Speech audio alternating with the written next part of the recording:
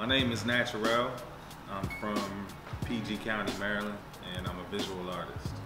The name Naturel came from when I was growing up, around middle school maybe. Got nicknamed that from a few friends of mine that noticed that I only wore earth tones. I got used to that moniker, and using that as an artist name for me kind of protects me from a persona. So like the older brothers on the block, they taught me how to make no limit covers. And it was like, all right, this is Photoshop, this is how you mask off these diamonds, this is how you mask off this Doberman, this is how you mask off this cash. But I learned Photoshop that way. Around the same time, I was going to a visual and performing arts high school out here, Suitland. You're talking about like one of the top high school art programs in the nation. And like that, plus messing around, making these funny covers and stuff. The marriage of that just catapulted me into this world. And back then, digital art was it was like a taboo. It was just, there's fine art and there's digital art. I just found that to be exactly on par with where I wanted to go as a creative.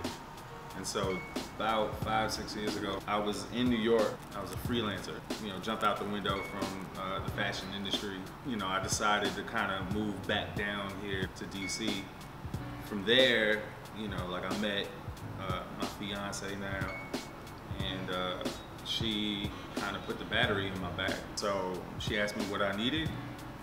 I needed a computer, a desk, space, time, to be able to pay bills and stuff. And so she took all the bills on her back, gave me the living room, and that's how I got the chance to give my ideas a shot.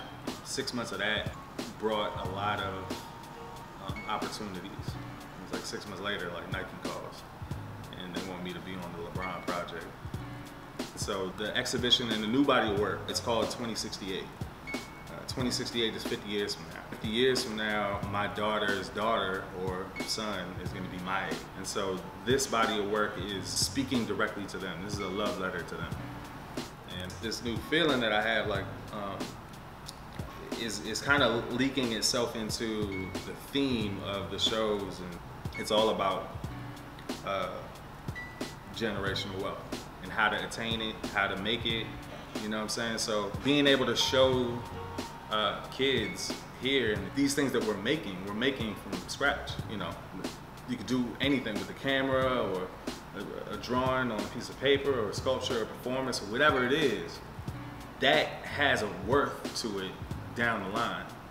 And if you could approach it with that type of authority, then you're better off.